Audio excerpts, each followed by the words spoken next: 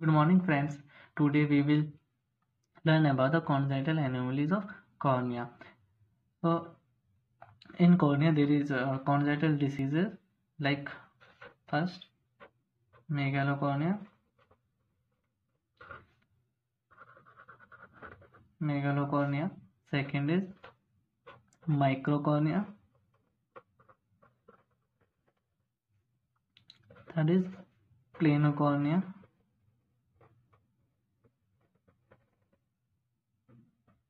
Fourth, congenital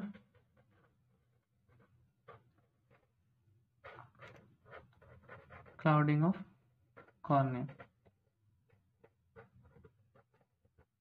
So we will discuss one by one in detail. Okay. The first one is megalocornea. Megalocornea. As we know, the horizontal diameter of cornea is about in adult 11.7 mm. ठीक है, in adult 11.7 mm, but in child, but at the time of birth,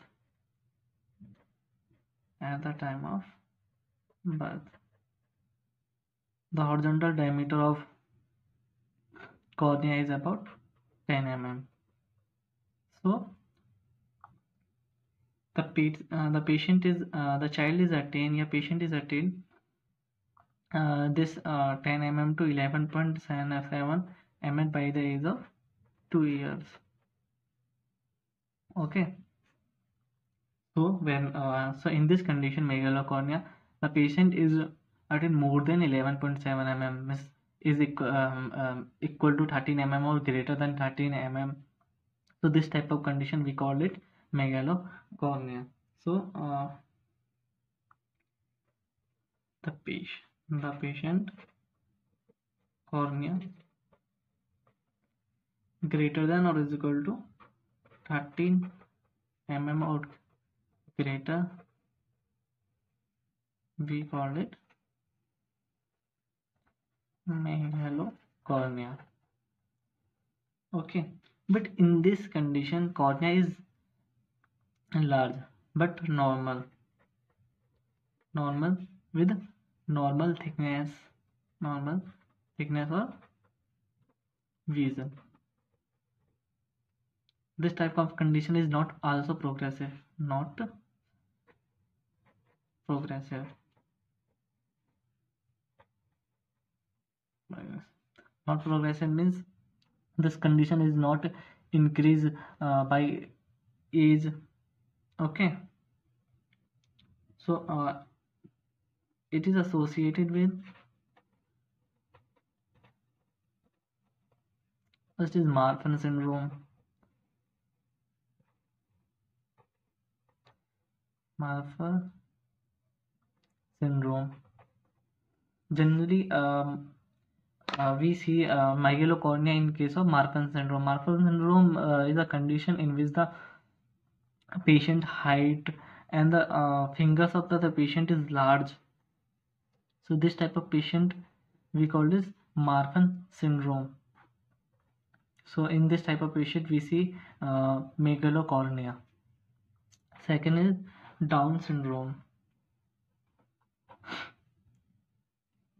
Down syndrome is a defect of chromosomes defect in patient.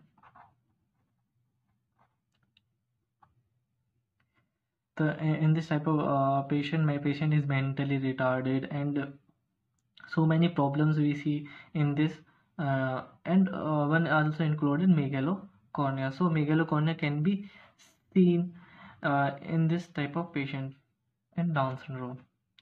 Okay, so our next disease is microcornea.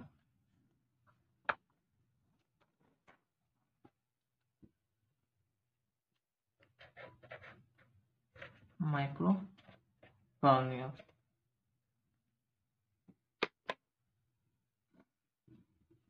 Now as we know, adult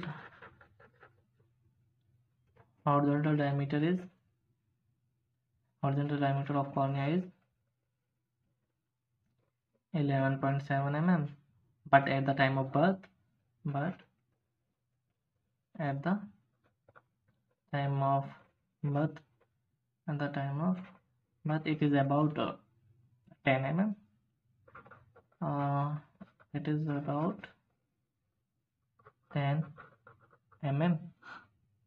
So in case of megalocornea, the cornea is not attained 11.7 mm by the age of 2 years. So we call it microcornea. So so at the time of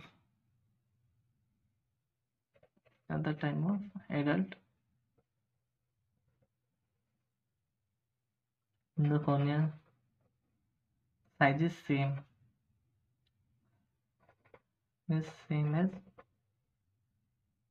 same as 10 mm, less than 10 mm.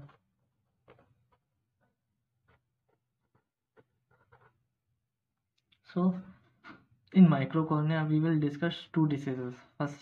Is two conditions. First is nanophthalmus.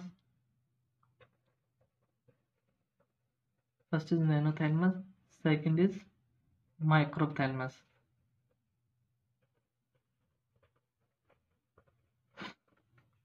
First is nanophthalmus. Second one is microphthalmus. In nanophthalmus, the whole eyeball is small, but it is normal. So we say normal small eyeball. Small eyeball. In microcornea, the whole cornea is small, but it is abnormal. So abnormal small eyeball. Okay. So nanophthalmus, microphthalmus. So next one is micro cornea plana. Third one is cornea plana.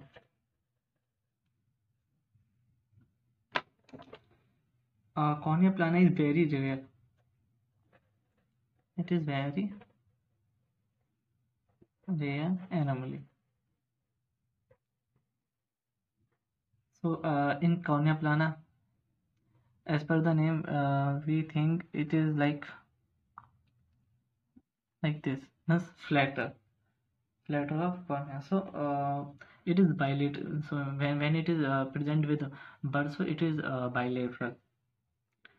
So in which bilaterally cornea is compared to flatter than normal patient. So comparatively flatter since birth. So as you know, when the cornea is flat, so it create a power. That power is known as estimated power. So result estimated refractive error. Estimated refractive error. Okay. Generally, it is associated with microcorneas. When the cornea is micro, means less than 10 mm, so it is flatter from that side. When adult size is 11.7 mm, but the uh, cornea plana is 10 mm. So this decreasement of cornea create a cornea flatter at the horizontal side. So it is also associated with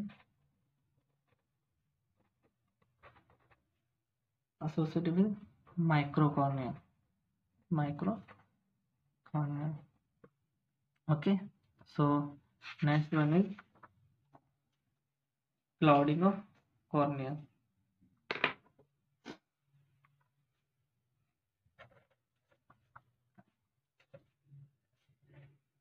Congenital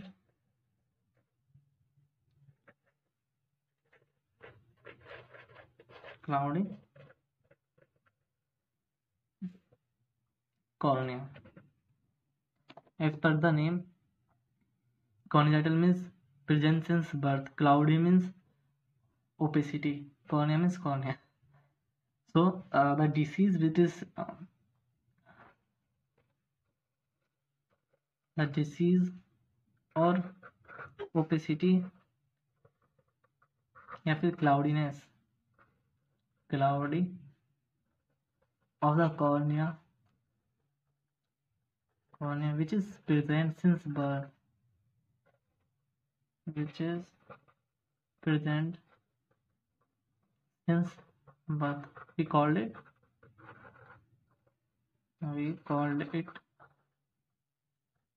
congenital cloudy cornea. Okay, so it is included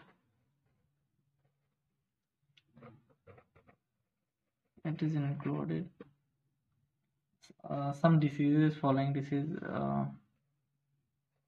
some diseases like first one is sclerocornea.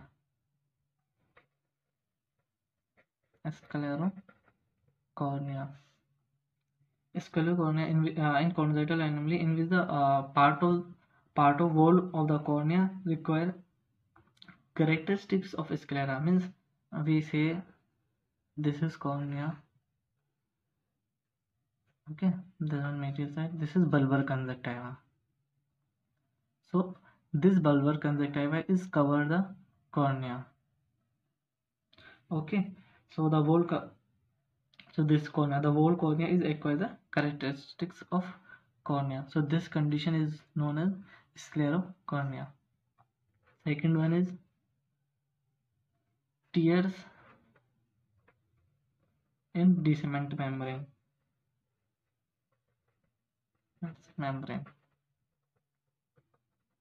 As per the name, deciment membrane is a homogeneous layer, okay, made up of glycogen protein. When there is any folds या फिर tears which is seen in deciment membrane, it create cloudiness of the cornea. So tears in deciment membrane cause cloudy cornea. Ulcer,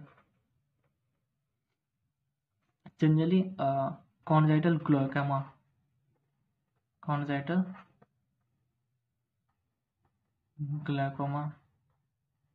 creates ulcer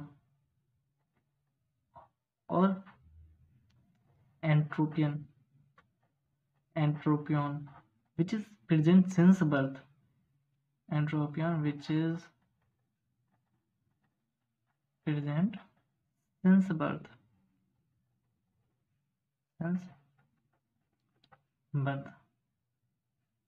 It creates ulcer. Fourth one is metabolic condition.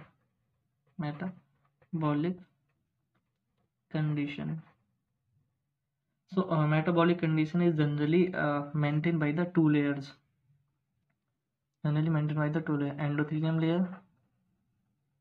Endothelium layer or epithelium layer. When the endothelium layer and the epithelium layer is failure to work, so it create metabolic condition and cloudy of the cornea.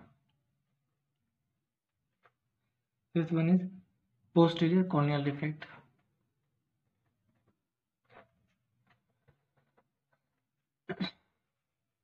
Any defect which is present in endothelium.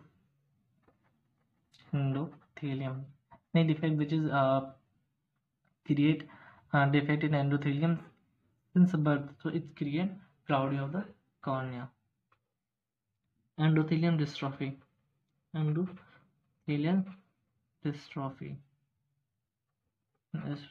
Dystrophy is death of cell. So endothelial dystrophy, some diseases include like Hughes endothelial dystrophy. So in this disease, cloudy cornea is there. Second is PHED. Okay, so we will discuss in detail in further videos of to this diseases. Second is last one is dermoid. Dermoid is the cyst that is present at the intersection of cornea and sclera, like that, in which hair is also seen in some cases. So dermoid is cyst that is present at the and the intersection of the cornea and the sclera.